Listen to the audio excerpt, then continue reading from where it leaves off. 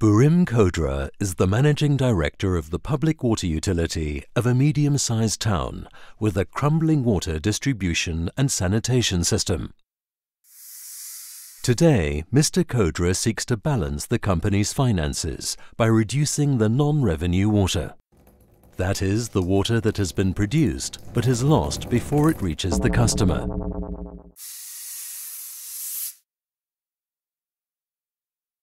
Currently, Mr. Kodra's utility bills its customers for only 40% of water it produces.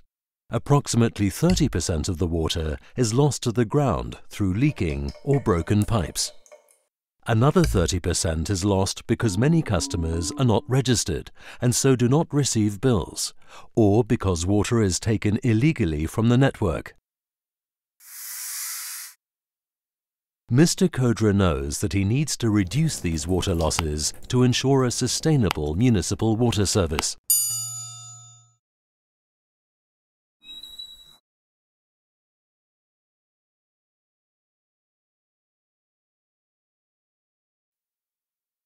Mirjeta Lumani lives in a medium-sized town where only every second customer pays their water bills.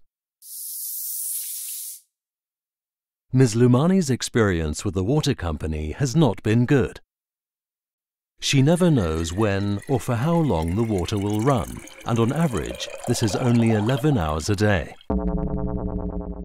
The water quality is poor, and so Ms. Lumani boils the water her children drink. She is not against paying for her water if these deficits are put right,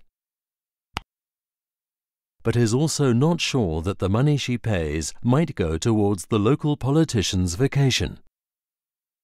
Today, Ms. Lumani has received a notice from the water company that a new meter will be installed at her home and that her household will be billed according to its consumption.